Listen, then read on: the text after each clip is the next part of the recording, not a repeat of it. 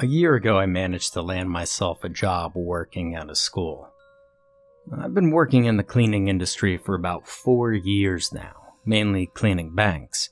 However, I figured working in a high school wouldn't be too different. You see, kind of a scrub. I flunked out of college and my parents booted me out of the house because of it. Calculus, too, is what did me in. Well, that and natty iced nights. But talk about the pot calling the kettle black, though. My mom never even made it to college. I love her, but damn, she was a hard ass. I have to admit one thing did worry me about working at a school, especially since this job was at a high school and dealing with teenagers. Some of them are not necessarily known for being kind and tolerant. I'm sure there are some good ones out there.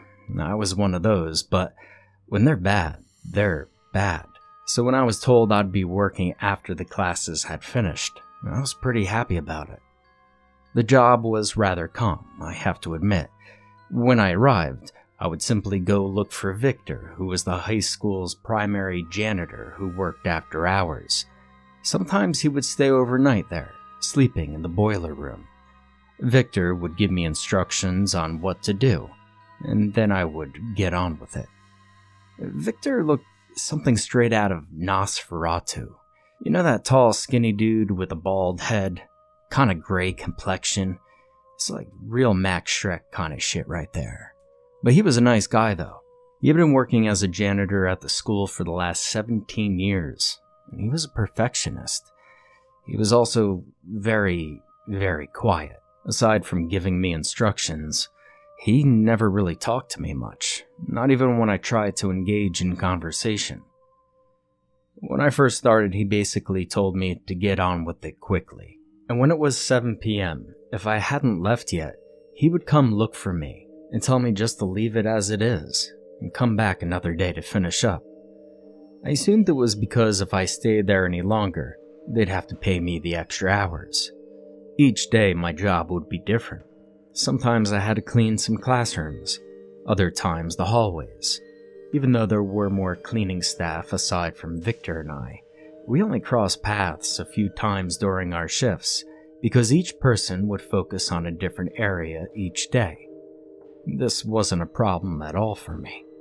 One Friday morning, I got a phone call from the school.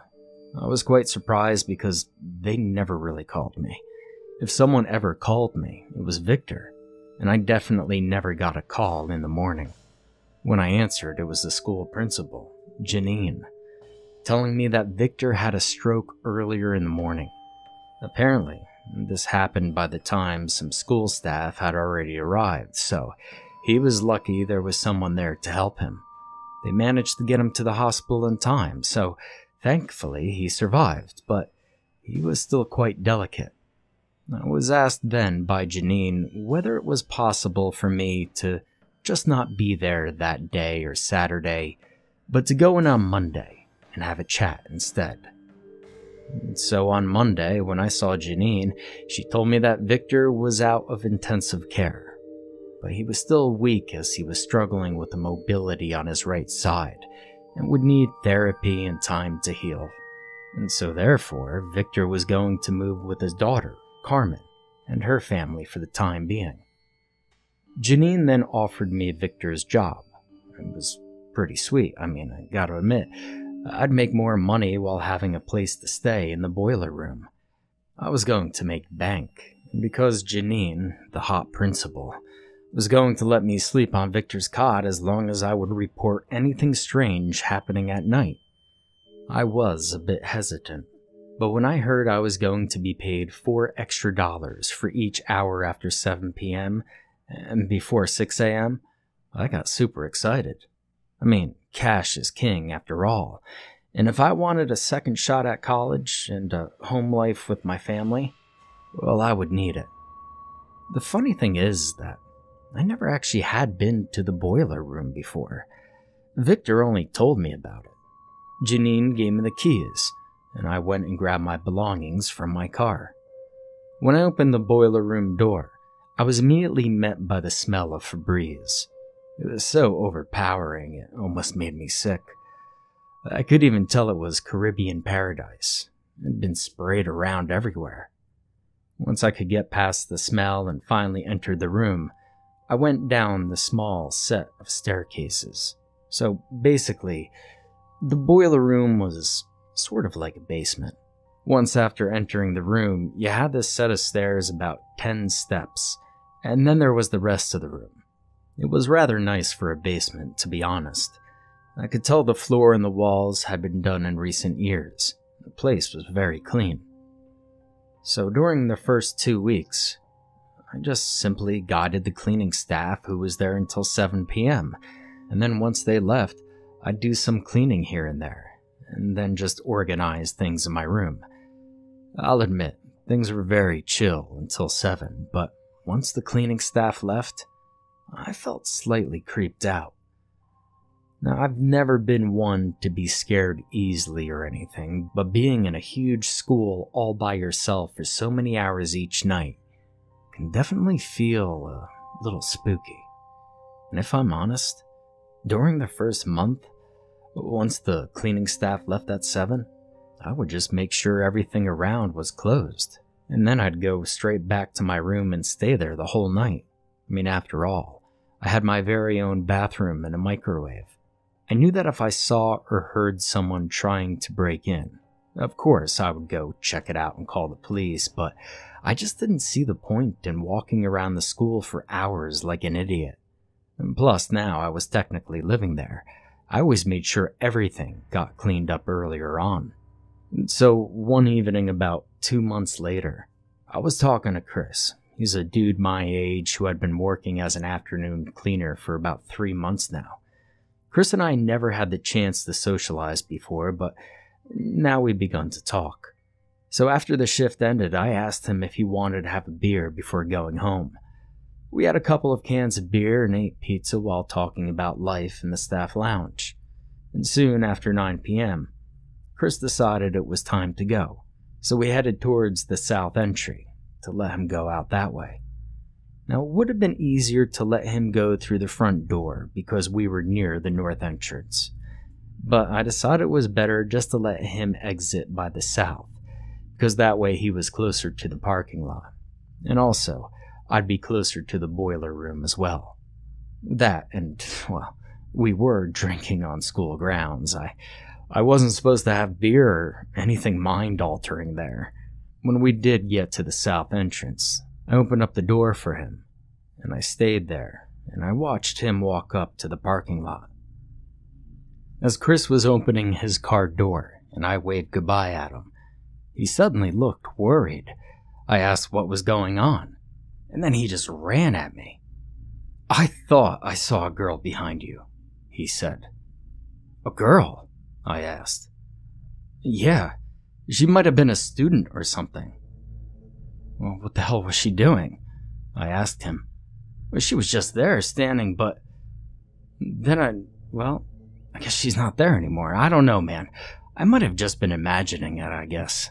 Maybe I had too many beers," he said. "Are you sure you're not drunk, dude? I mean, do you need help?" I asked him.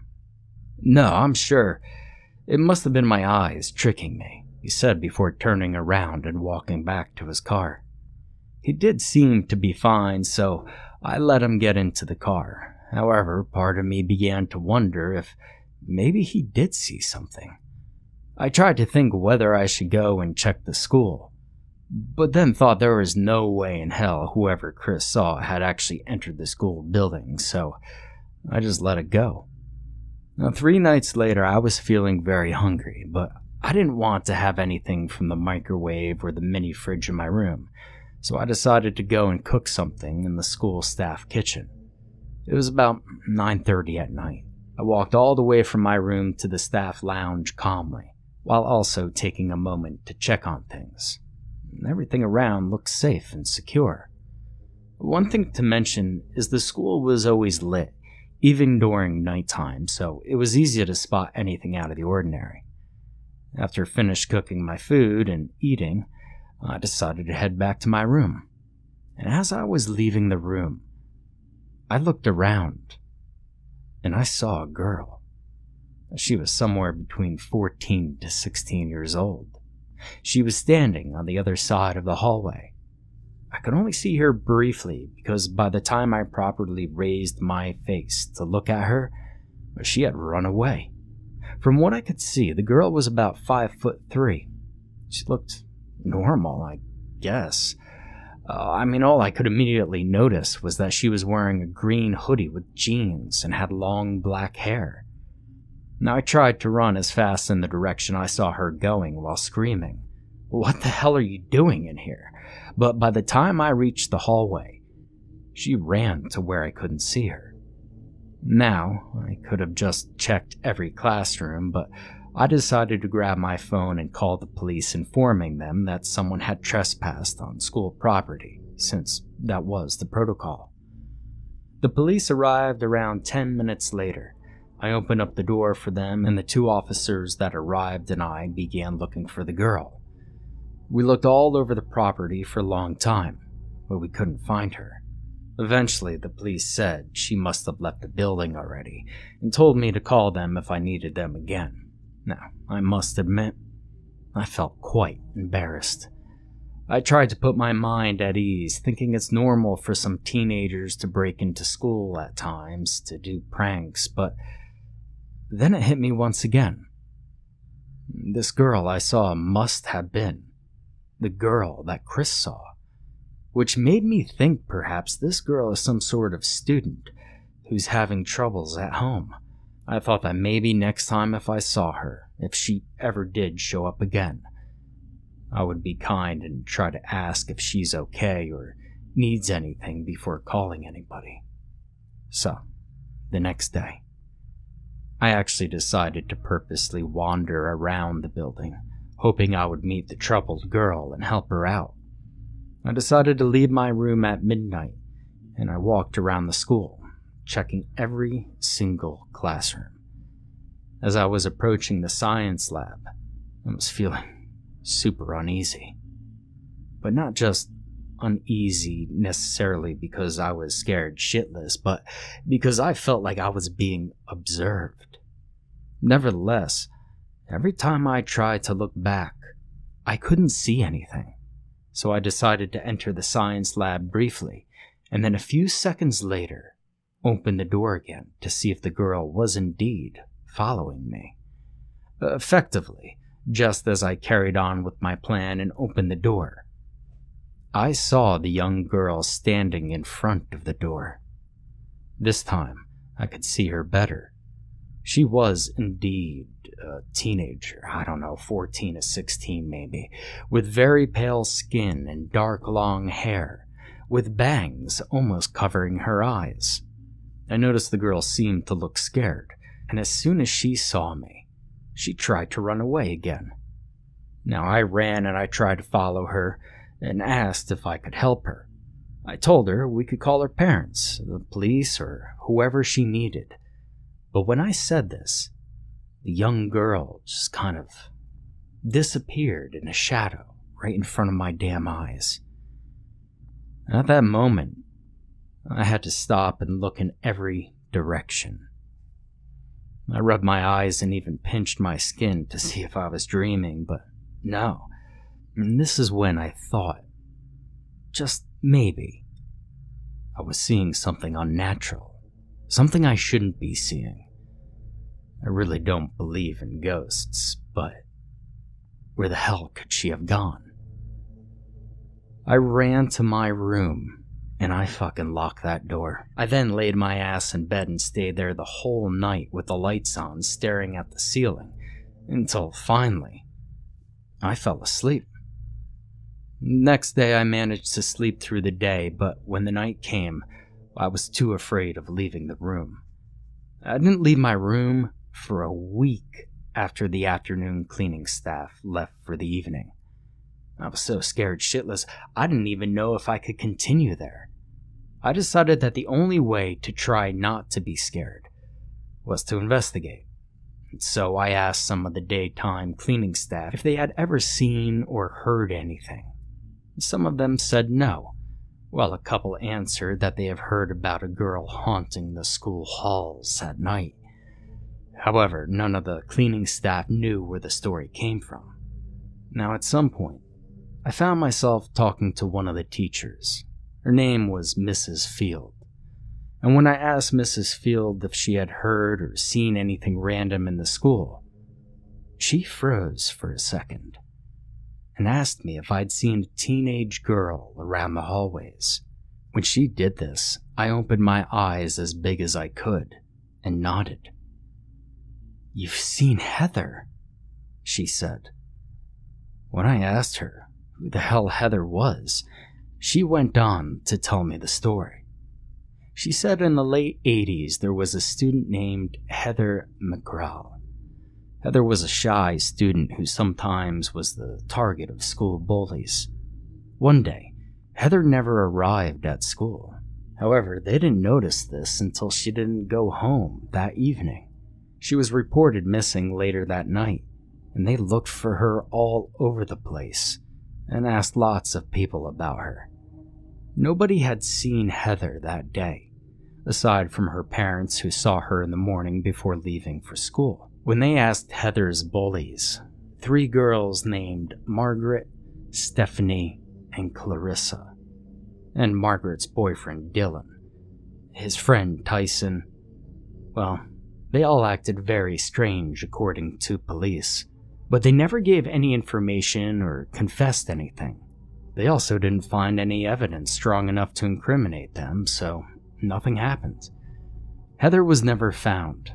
However, many years after she had gone missing, some school staff members said they had seen Heather around the school. They said Heather would look at them or chase them, but when approached, she would escape or vanish. Mrs. Fields claimed to have seen Heather many years ago. She was scared shitless when it happened, so now she just never stays in school past 5 o'clock. She claims that Heather appearing at night and the school directors knowing about it is what led to our school to be the only one in the state without extracurricular activities. So, I was astonished after hearing this information. I was even more shocked because I just learned this was common knowledge after almost a year of working there. So the next day I confronted the principal, Janine, the hot one, about Heather. Janine looked shy. "Look, I know she appears from time to time, but she's harmless. Victor had been working during the night many years now, and he's okay. You've been here for a few months and nothing has happened to you," she said, trying to justify not telling me about the ghost of Heather. Meanwhile, she was winking at me and smiling. "Doesn't matter, I'll get on with the story. You see, the thing is, there were only 2 things to do. 1, quit my job, or 2, continue on peacefully as Victor did. But this is when it hit me. I needed to try to find what Victor did so that he could live without Heather bothering him. So I called his daughter, Carmen, because Victor still couldn't talk all that much. Listen, Carmen, I'm sorry for calling you about something so crazy, but I just need to talk to you about something. I just want to know if your father... Alright, this is going to sound crazy, but has your father ever told you about... I said before Victor's daughter interrupted me and said, "About Heather?" After I confirmed this is what I wanted to talk about, Carmen said that her father had never seen Heather because Heather only appears to those who believe in ghosts, or those she feels confident enough to appear to. I didn't believe in ghosts, so I guess she felt confident to appear to me. She claimed that although her dad was good, he was not very tolerant nor sweet. He was more of a grumpy man who wasn't afraid of anything, and in all of his years, he was never bothered by the ghost of Heather. However, Carmen claimed that she had seen Heather a couple of times in the past when she visited her dad during the night. Carmen then gave me some solid advice. Maybe Heather is trying to tell people something. Maybe she needs someone to listen to her. Maybe she's trying to tell us something about her death so that she can finally rest in peace. Carmen was very religious and, well, she was very spiritual as well. But you know what? Her words really hit home, and so I decided to follow her advice. I wanted to try to help Heather.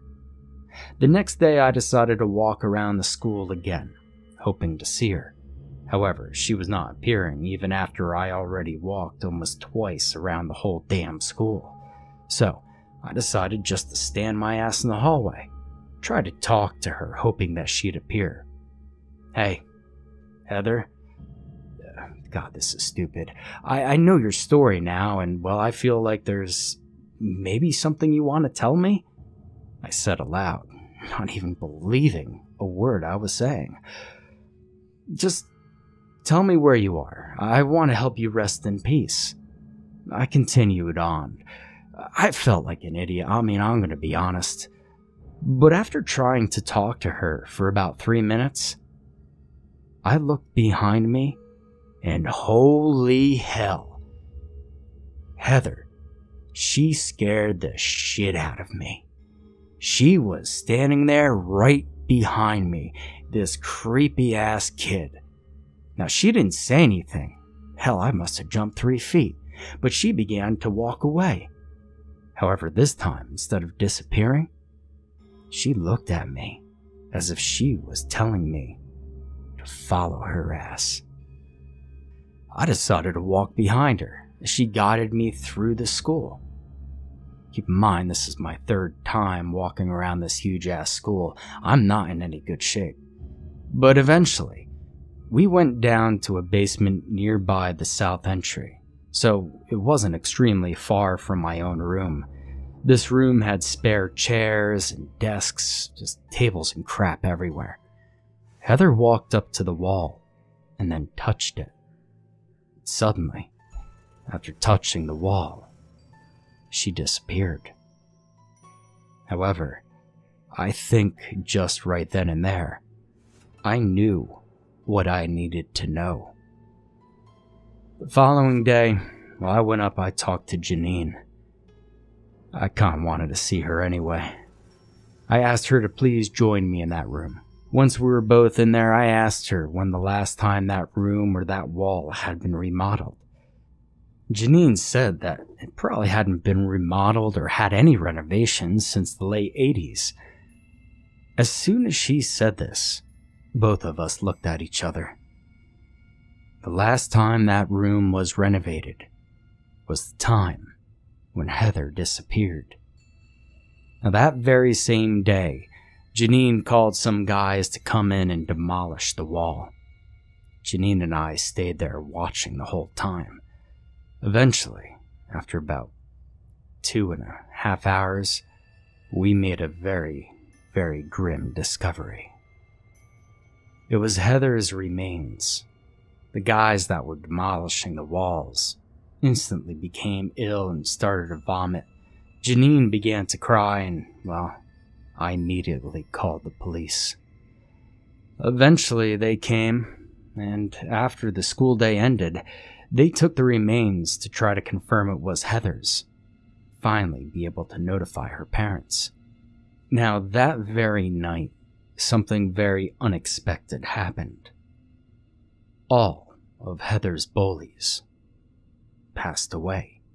Margaret and Dylan, who was her husband, and had also been investigated about Heather's disappearance, were found dead in the morning. Heart attacks. Stephanie passed away that night from food poisoning. And when ex-friends of both of them decided to call Clarissa, who lived far across the country, they found out that she had been in a car accident.